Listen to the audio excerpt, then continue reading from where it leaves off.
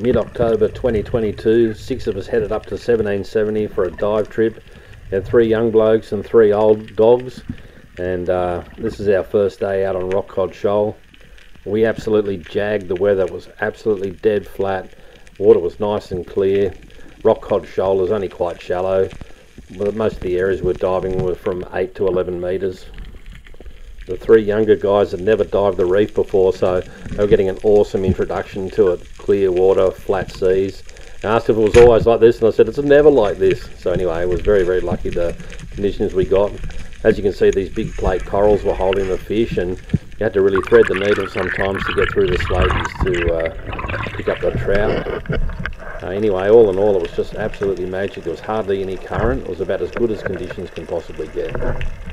Pete was boatying for us, and lucky for him, he had these magic conditions on day one, because the rest of the trip he had to really battle it out with swell and wind and rough seas.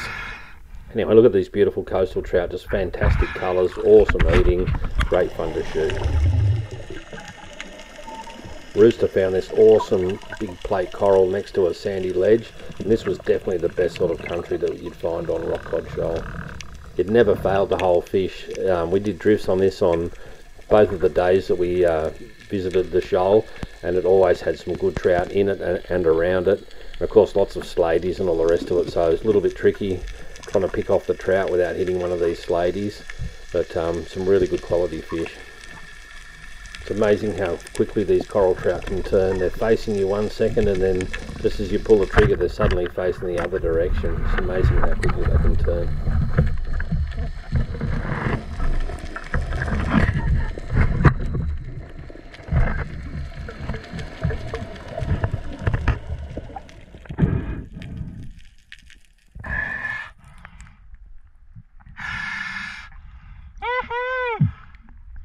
Hey! Hey! Hey! Hey, look at this!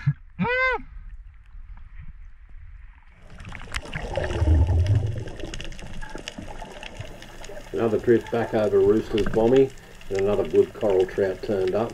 This one hanging outside the bommy, which made it a lot easier. Didn't have to thread the needle with the slaties.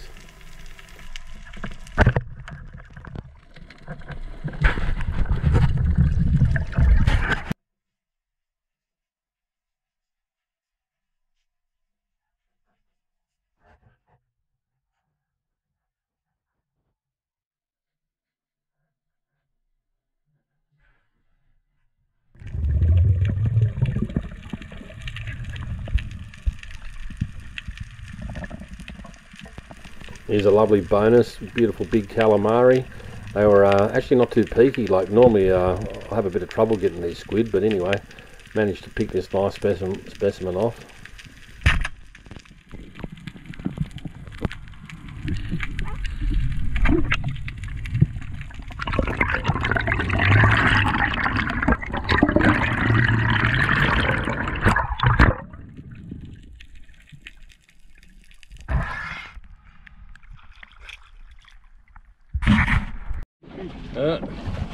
Here we are, at a Rock Cod Shoal, first day, missed the heat, got a couple of nice ones. Beautiful coral trout, all hanging under the plate corals. Miss them from point blank, don't we, Rooster? Oh, I did. Oh, look at that. Oh, boys. Boys. Lovely stuff. Hey. Hey. Hold them up. Get them up and... Yeah. You got some filleting there. First day ever on the reef. Yes, we'll have that for dinner tonight. Well done. Awesome work. Valley. Yeah, we'll have that for... Awesome work. We'll have the juvenile for... We can put that in curry, can't we? Yeah. Well done. Here's the boys. Yeah. What? No number plate? That's alright. Technicality. Duff divers. So you're very excited? First day at the reef? Can't wait. First day at the reef. We've been telling you lots of lies. Lots of bad tips. Yeah, Mr. Bullsack. Especially bloody Rooster. Don't listen to Rooster. That's the first tip. I love your little squid in the boat. Just chasing a couple undersized brim. Here's a seafarer. We've got loaded the marks up. Load them up. Here's Rooster, what are you doing up there? Put that thing away. Oh my God. Is that a big rooster?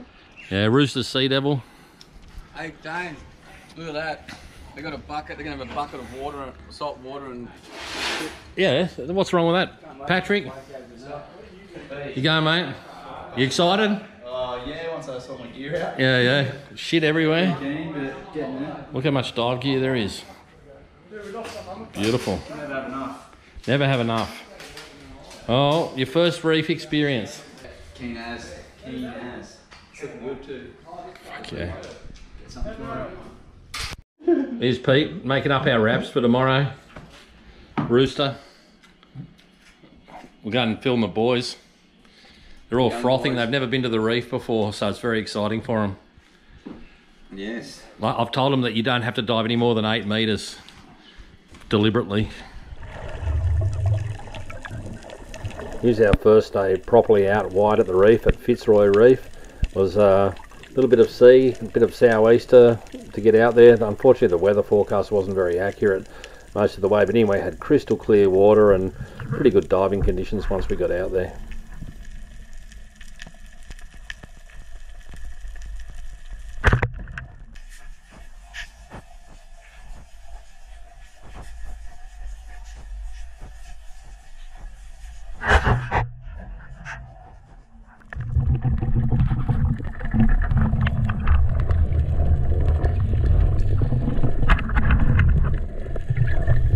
We're diving big long lines of bommies on the inside of the reef. Most of the depth was from maybe 12 metres at the shallowest to around 17 metres on the top of the reef, but dropping off to a bit over 20 metres on the sides. But a bit up and down. The fish were few and far between, but there were some good quality fish. You can see a big colour difference between these fish and the fish we got on Rock Cod Shoal. Coming out of the deep water, they go this beautiful strawberry colour. The trout still taste the same, but they just look magnificent. This is something I'd never seen before. I was coming down on this trout. He's in about 16 metres here, and he just bolts off to the side off the edge of the reef. I thought I must have spooked him, but he went over and smashed this little trout half his size and grabbed a bait fish out of his mouth, which proved to be his undoing because he gave me a nice easy shot. But just amazing watching them having a wrestling match here. Just amazing to see another trout and a coronation trout all here in the same area.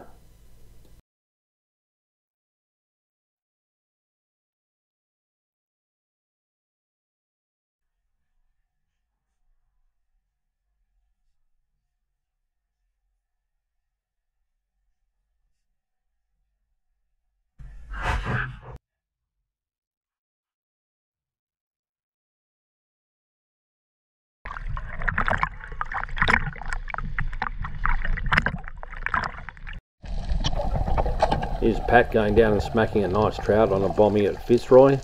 This footage was taken by Jace, and you can check out his YouTube channel Jackknife and watch some of the action from further south in the country. Nice, I filled it. I filled it. I was like, wait, Pat, wait.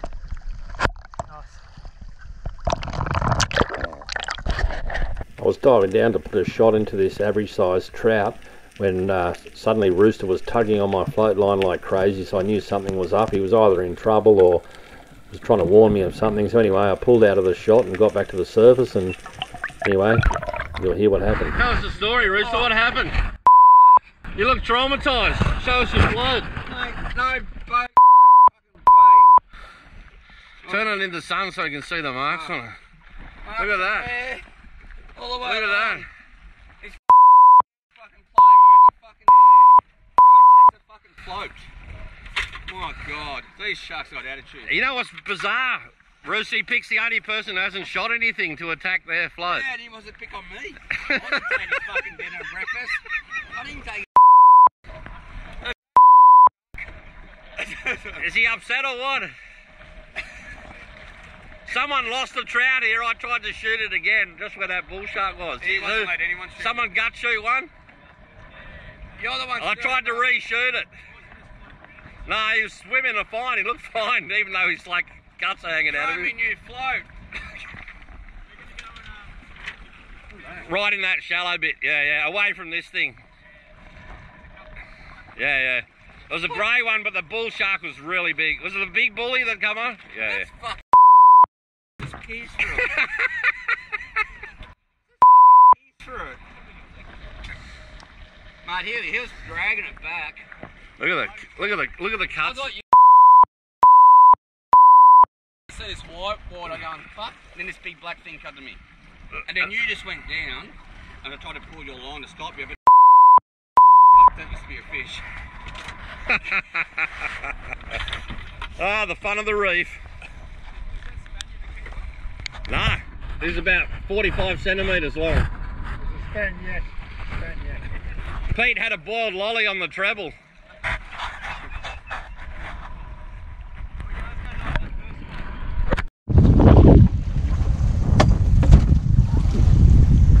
Well, catch so far today, it's lunchtime.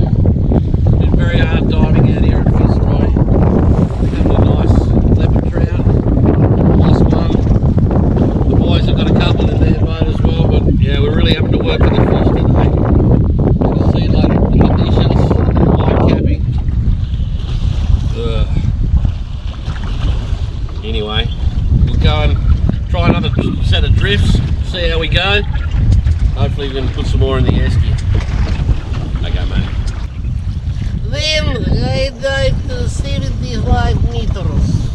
Hold my breath for 4 minutes and 35 seconds. We were scared. And then I don't pull the trigger because it's not 10 kilos.